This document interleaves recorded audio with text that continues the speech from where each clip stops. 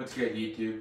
It's Ricky Desktop here, and I'm about to go eat dinner with my parents, but I kind of first just want to talk to the camera because I don't want to bore them at dinner with everything that's on my mind right now, and also they don't fully get it with the music industry and blah blah blah.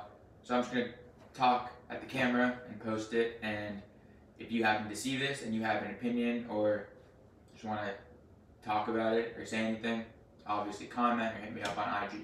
So, a couple weeks ago, my manager, quote unquote manager, because he's not officially my manager, but hits me up and says, yo, Capitol Records wants you to do a remix of their song, Joseph Black, I Hope You Miss Me. I say their song because it's Joseph Black's song, I Hope You Miss Me, but they have him signed, so they own the master of that song.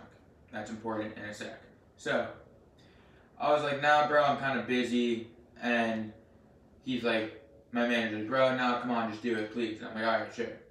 So, I do it. And more of the story is it goes viral. My dance song goes viral because that's what I do. I make viral beats on TikTok. If you know who I am, you know that. If you don't, look me up. That's what I do. So,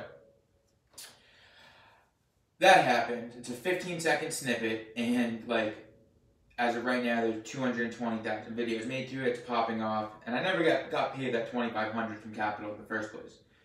For whatever reason, my fault. I didn't sign anything or whatever. It was kind of just up in the air, and so the song goes viral, and usually I would just post it on Spotify so people can go listen to it. And so I'm talking to Joseph now, and he wants me to post it. But I'm talking to the head of Capitol, and he's like, no, you can't post it. And it's really not that complicated. Like, that's basically, because I usually would just post my shit with TuneCore or DistroKid or United Masters, just independently, just distribute it. And I'm just feeling like, fuck, man, this is so whack. It's this kid Joseph's fucking voice. I basically sampled 4 seconds of it, created a trend with it.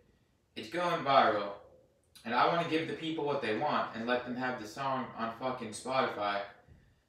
And this Capitol Records dude is basically like, no. He is just like viewing it in a different way than it is. He's viewing it as, alright bro, we'll just give you a flat fee for the remix and you don't get royalties. But it's like, nah, not only did I not even really remix it, I just sampled it. I also started a whole viral trend with it, and it would be getting tons of streams if it was up. And like, me and Joseph are talking, we want to split it 50-50, but they own 80% of his career, so his 50% would get cut down to 20% of 50%. And it just, that would be whack for him. And then the label would see me as winning in that case, because I'd be getting 50% of the full pie. And I don't even care that much about the money. I mean, it's honestly more the principle for me. I just don't agree with labels owning people's masters. And it's just a weird little situation, to be honest, the way it is. I guess that's pretty much it. I just think labels are fucked. It's annoying. I wish I could just post it. I literally just talked to this guy on the phone, the head of Capitol. I said, bro, what if I just post it right now featuring Joseph Black and it pops up on his Spotify? And he says, we're going to request a takedown.